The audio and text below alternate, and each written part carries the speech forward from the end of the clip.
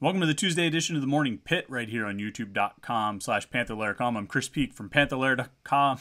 Panther-Lair.com. It's Panther-Lair.com. Pittsburgh.rivals.com. That's the mothership behind all of this that we do right here on YouTube. Is that website right there, Panther-Lair.com, Pittsburgh.rivals.com. It's where we've got all of our articles, all of our interviews, our video breakdowns, analysis, slideshows, all the different things we do.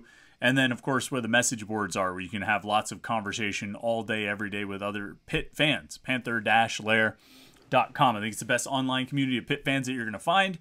And it's right there at Panther-Lair.com. And really, this show that we do here every morning, Monday through Friday on youtube.com/Panther-Lair.com, it's an extension of what we do on the website. You know, I talk about the things here that we're writing about and talking about on Panther-Lair.com, and I break down the depth chart changes or talk about injuries or things about guys that should, rest on Saturday, or should they play or shouldn't they play.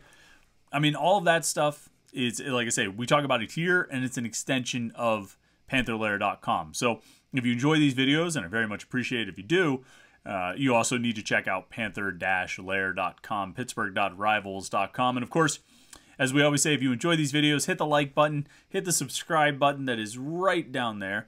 Hit that subscribe button, turn on the notifications, that way you always get an alert every time we go live or release a new Morning Pit video. And we're on a pretty good schedule with our live shows on Wednesday nights at 8:30 p.m. The Panther-Lair Show right here on youtube.com/Panther-Lair.com. But we also go live after the games, and so that could be shortly after the game or a little while after the game. And, last week, 7:30 kickoff for the Western Michigan game. Didn't know what time that game was going to end. Pitt's first two games were both 4-hour affairs. If Saturday night was another 4-hour game, we might not start until midnight. Well, it ended around 11, so we were able to get things ready to go and jump into it at 11:30. But it was up in the air. Well, if you have if you're subscribed to our YouTube channel and you have the notifications turned on, you have alerts set, then you're going to find out. You're going to get something sent right to your phone saying, "Hey, yo, Panther-Lair is live. Time to go check out the post-game show." So this week, you've got a noon game against Rhode Island.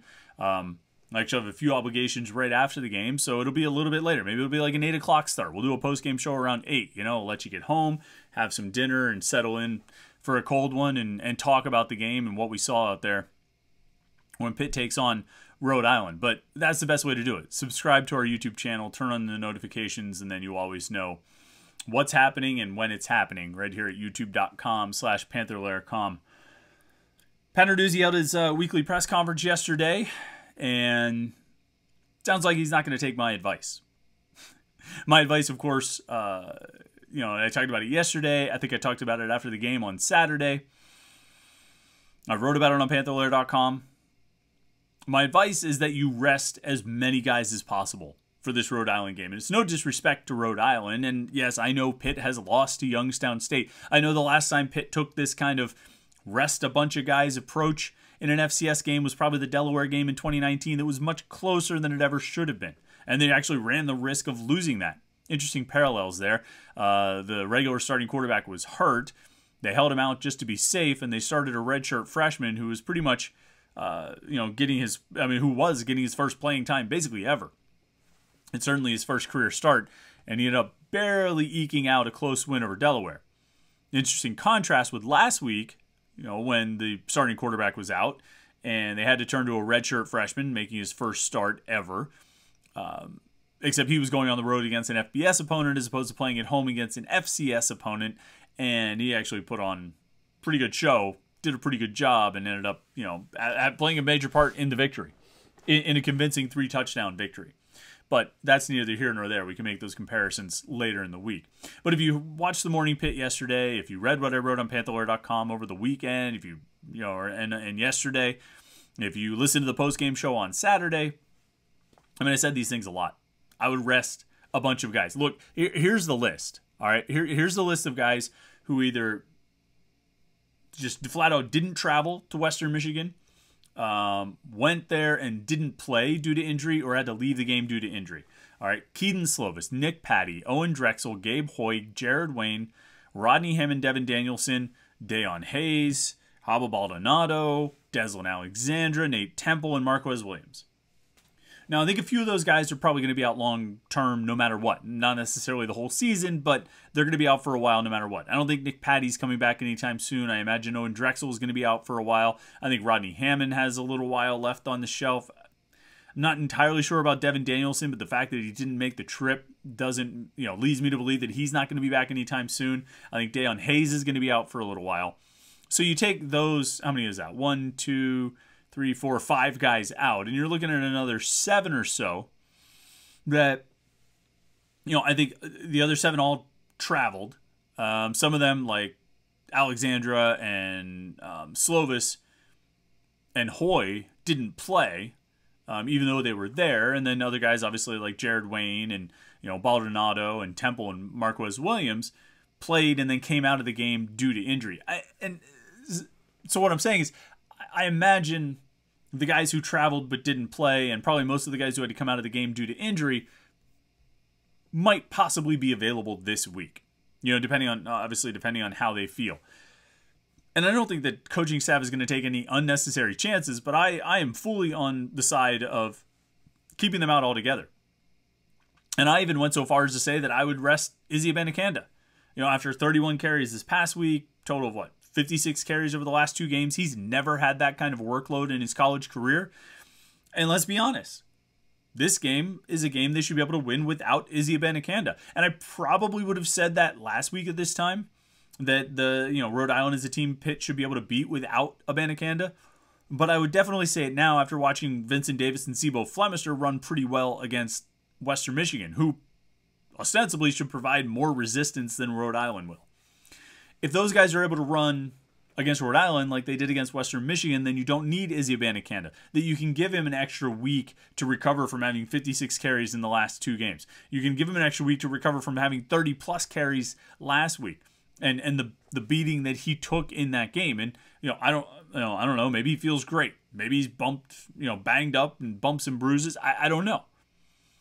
But what I do know is rest is good, and I know you're going to need to rely on number 2 for those next 8 games that come after Rhode Island. But when I asked Pat Narduzzi, I'll bring up his quote, I said, I asked him, it was my question in the press conference. I said, with the workload that he had, given the amount of work that he had in the last 2 games, would you consider resting him, giving him a week off so he can be ready for the ACC games? And Pat Narduzzi said, quote, not really. I mean, maybe don't give him 31 carries. I'm sure he wants to play. Put it this way, we put too much work in not to play. Unless he's banged up, he's going to want to play. They all want to play. We all want to coach. You get 12 great guaranteed opportunities to go out there and play. It's just another one of those opportunities to go make a name for yourself, brand yourself out there on the field. I think our players are going to take it. If I grabbed Izzy and said, I'm thinking about resting you this week, he'd look at me, coach, you don't like me? They want to play the game of football. They love football. They're going to go play. We'll rest him up Tuesday, Wednesday, give him less carries. He'll be ready to go Saturday, end quote. And on a certain level, I appreciate what Pat Narduzzi's saying there. I do. Love of the game type of stuff. Real basic, kind of get down to the heart of it of why are you here? Why are you doing what you're doing? Why are we doing this? And ultimately, they're all there to do it because they love the game of football, right? I mean, at the very basis. Now, everybody's got big dreams, and everybody's trying to get rich, and everybody's trying to go to the NFL. But at the heart of it, they're football players who love football. And I appreciate that. Izzy Abanikanda wants to play. He might be salivating about, the prospect of facing an FCS defense. And certainly it would help my prediction that he's going to lead the ACC in rushing this year. He's not currently there. He leads the ACC in total all-purpose yards. Excuse me. He's not quite there in rushing. I think he's second behind Henry Parrish from Miami, I believe. I'll double check that stat. It would certainly help my prediction. I think he could have the kind of game that would boost that prediction of him leading the ACC. But when it comes down to it, when you get it, when you set us, you get away from the, not to be crude about it, but you get away from the Norman Rockwell, these guys just love to play thing. I mean, you're here for you have a very specific goal and a very specific mission here, and it's repeating what you did last year and trying to build on what you did last year. And the game against Rhode Island, this game against Rhode Island doesn't really matter in that scheme. In that, you know, when you look at that grand scheme of things. And that's not to say that they can lose it or it doesn't matter if they win or lose. Of course, they have to win. My contention is they can win without Abanikanda, whereas for the next 8 games, they're very much going to need him. And they might need him to carry the ball 25, 30 times, again, a couple of weeks in a row. Why put any extra wear on his legs? You know what I mean? Why put any more miles on the tires if you don't have to?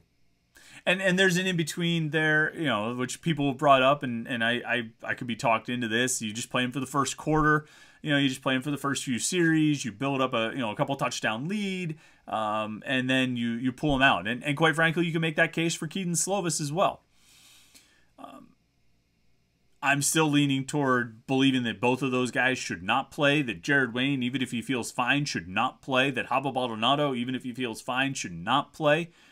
I think in all those instances, whether it's Wayne or Baldonado or Slovis or Abanikanda, you have an opportunity to get those guys more reps or get the guys behind them more reps, get Nate Yarnell and, whoever, Bam Brima, a defensive end behind Haba Baldonado or, the other receivers behind Jared Wayne, obviously the running backs, like I mentioned, behind Abanikanda. It's a chance to get those guys extra work. It's a chance to get those guys better prepared for the ACC while giving your top guys 2 and 5 and 9 and maybe 86 and 87, giving those guys time to rest and get as close to 100% as they're going to get for the ACC games, the games that really matter, the games that are important, the games that are going to be challenges, the games that are going to be tough, the games where you're going to need 2 and 9 and 5 and 87 and 86.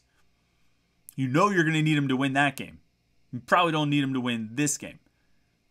And so I'm going to keep advocating for this all week, and maybe I'm on an island on this. Pat Narduzzi, obviously, like he said, doesn't agree with me. There is that middle ground that maybe if Slovis is ready to play, you play him for the first quarter. You play Abanikanda for the first quarter. You play Jared Wayne for the first quarter. You play Gavin Bartholomew for the first quarter. To me, it's unnecessary.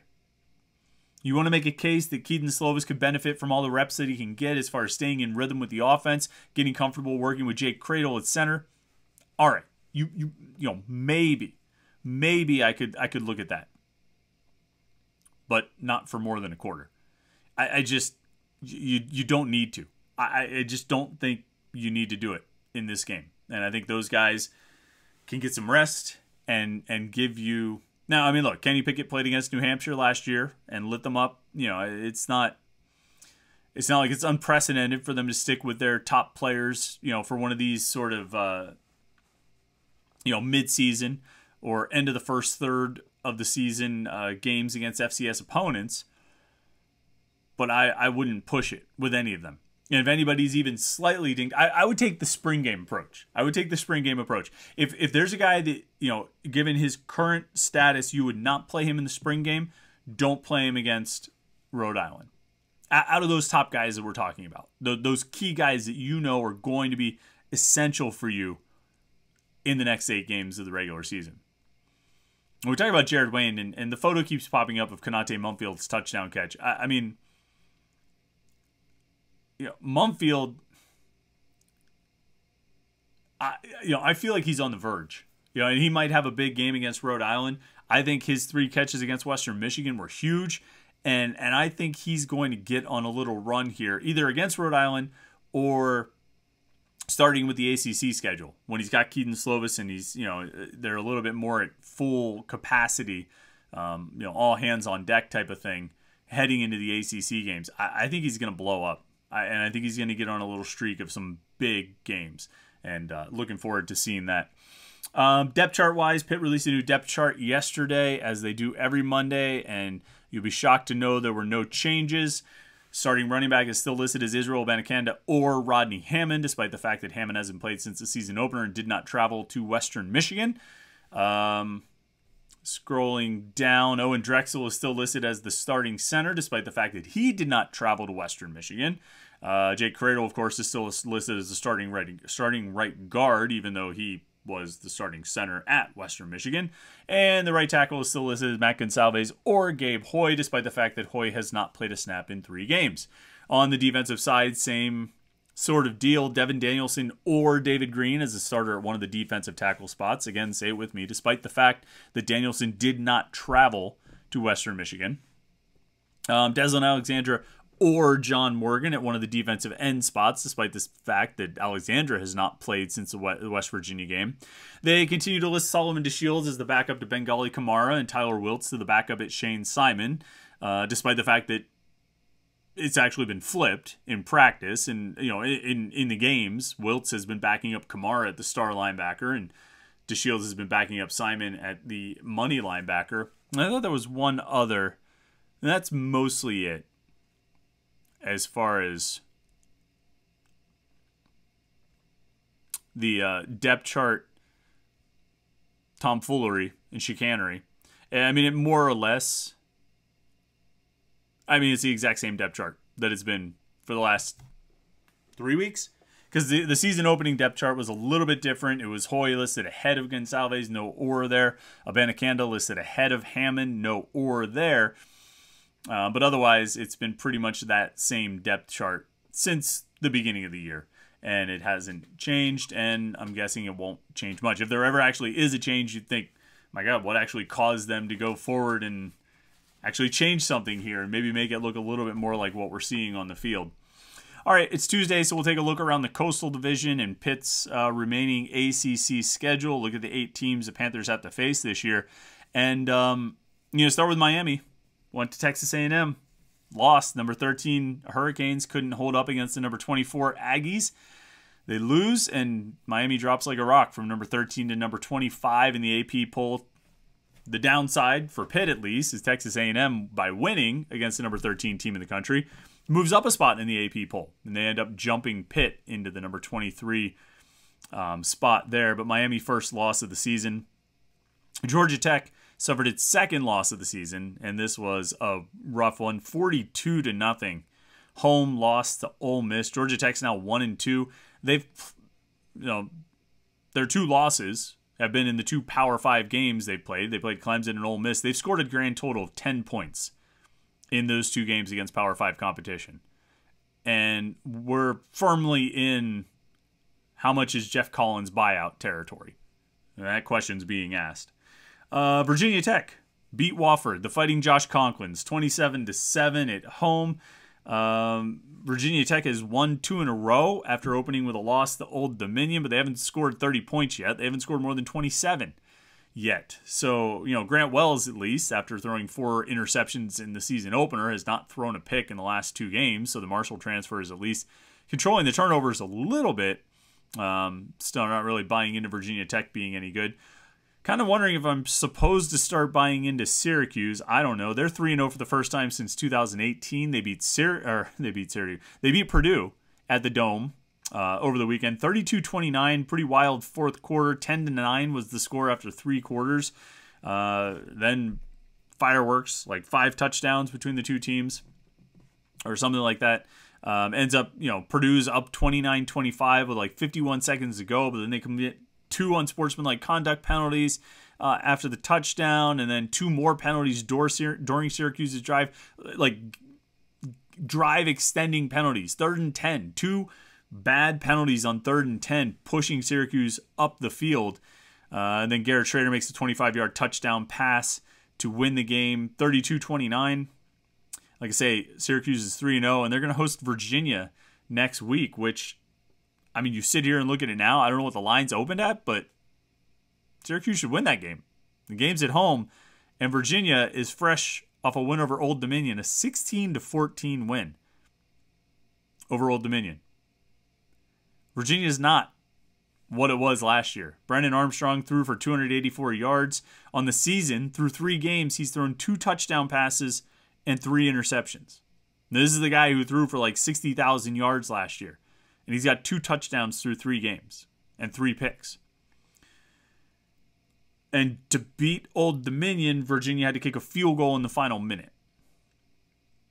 Virginia, I don't know where we ranked Virginia on the scariness scale in the Coastal Division before the year, but they're pretty low right now. They might be lower than Duke, who is now 3-0 after beating North Carolina A&T 49-20. Riley Leonard threw 2 touchdown passes. Duke ran for 222 yards. They're 3-0, and they're going to play at Kansas next week. Opportunity to go to 4-0 with 2 wins over Power 5 competition. They beat Northwestern, and they have a chance to win at Kansas before they dive into ACC play. Is Duke good? Is Syracuse good? I mean, right now they're undefeated. And I know you can talk about schedules and who they played, but, I mean, Syracuse beat Purdue. Syracuse beat Louisville, right? Are they good?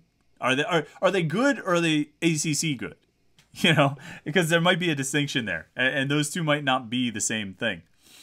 North Carolina was off this week. They're 3-0. They're going to host Notre Dame on Saturday, so that'll be a big game for the Tar Heels. They've been, walking on the edge of a razor blade, through these first 3 games, and Notre Dame might finally have some momentum. We'll see. I don't really know if I think either one of those teams is any good, so it'll be interesting to see what that game looks like. And then Louisville, Pitt's other opponent from the Atlantic Division, lost to Florida State. Pretty interesting game to watch. Tate Rodemaker, who is a name for the past. If you followed Pitt recruiting, he was in the class of 2020. Pitt, that was Mark Whipple's first year at Pitt. He had just been hired, in January of 2019, and so he spent that year trying to recruit quarterbacks for the class of 2020. He was on Tyler Van Dyke, who you might know is at Miami. He was after a couple other guys, missed on them all, and then, in December, I think it was actually... So Pitt played at Georgia Tech in early December in the season finale in 2020, the COVID year, right? That was a Saturday. 2 days later, Mark Whipple went to Tate Rodemaker's high school and, saw him in person and offered him a scholarship. And at that time, he was committed to South Florida. He was pretty high on Pitt. Pitt was a Power 5 school that was moving on him. Rodemaker wanted a Power 5 opportunity. Baylor was heavily involved. South Florida was fighting to try to hold on to him. Virginia Tech tried to get after him. I think Northwestern was pushing as well. Ultimately, Florida State was the one that swooped in and pulled him away. Not too surprising. Well, anyway, Rodemaker got called into action after Jordan Travis, who was one of the sort of breakout players in the first few weeks in the ACC. Jordan Travis got hurt, which, by the way, should be a shock to no one. When Florida State was playing LSU, I remember watching it. It was the season, first game of the season, and I'm thinking, this Travis kid is great. He's awesome. He's fun to watch. I also don't think he's going to play the whole year playing the way he plays. Sure enough, here he is. He gets knocked out in the second quarter of the third game of the season. Rodemaker comes in, 6 of 10 for 109, 2 touchdowns and a pick. Ends up winning the game over Louisville. Malik Cunningham throws for 243 yards, a touchdown and a pick on 21 of 34 passing. More relevantly, he runs 17 times for 127 yards and 2 touchdowns on the ground. Louisville is going to host South Florida next week and see if they can get a second win here.